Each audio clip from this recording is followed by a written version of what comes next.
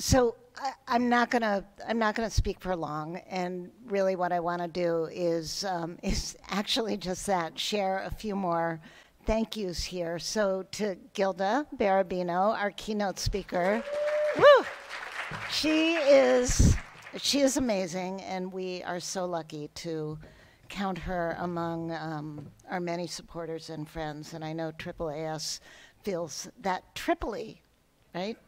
Exactly. And,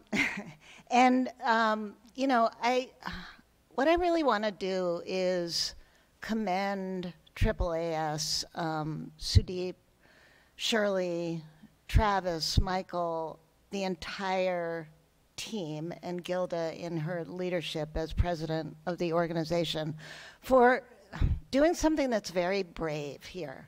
Like, they could have just written, you know, another policy document, released it, advocated for it, but importantly, we are all being invited in to shape it, make it stronger, make it better.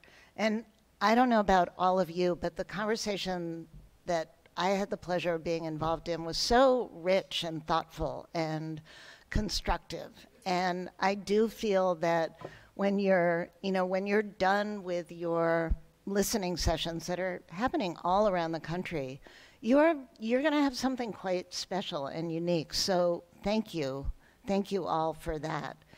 I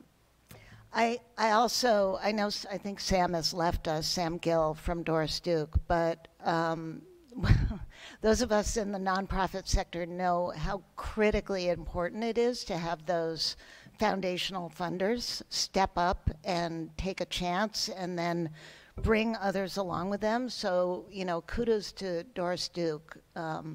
That is a foundation that keeps innovating and reinventing itself in ways that are strikingly important. So I want to acknowledge that. And then, yes, to my colleagues at NYSCI, you guys are amazing.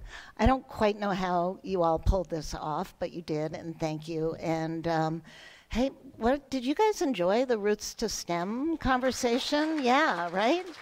It was good. And as Travis mentioned, we are going to have an opportunity to really do a gallery walk up in our beautiful Great Hall.